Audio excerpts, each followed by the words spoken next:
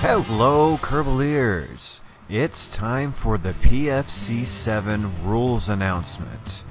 This time we are in Mark III parts, which means you must have a Mark III cockpit. Here are the rules. I will have these rules printed in the description, and I also have them posted on Discord.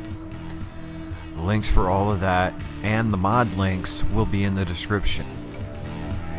The only required mod is BDA.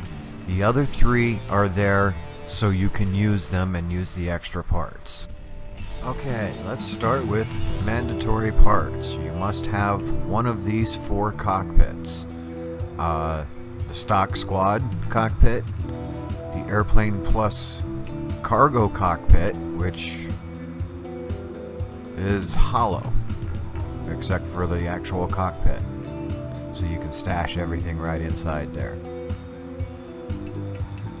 Or you have the Mark III expansion pack cockpit, streamlined and central cockpit.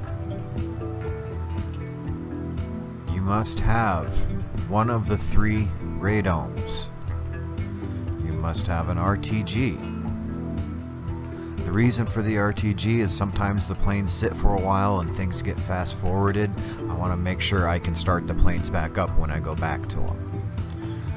You must have at least 1 flare dispenser and 1 chaff, no more than 4. You have your weapons manager, which have all your adjustments, and you have your AI flight computer.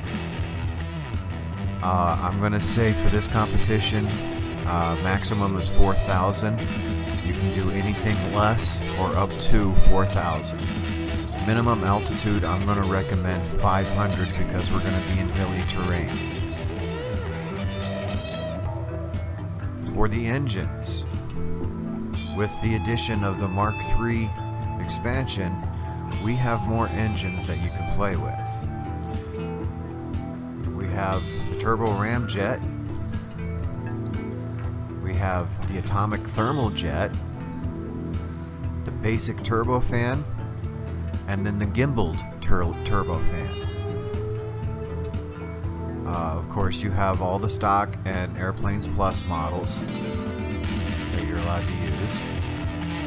And you can also use Airplanes Plus propeller engines and Firespitter propeller engines, if you so choose. For the weapons, you have the harm missile. Make sure it is set for air combat. Everything else should be off.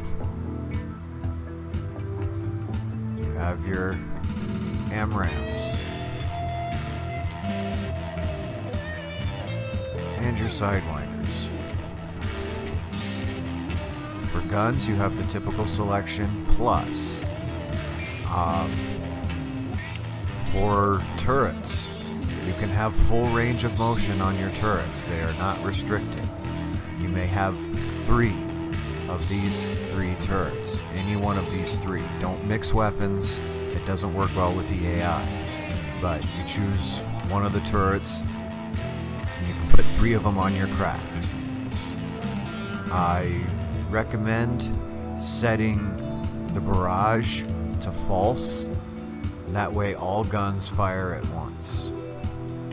You are allowed 1 goalkeeper, but it has to be one of these 2. The other one's just too big and I think it'll cause too much problem aerodynamically.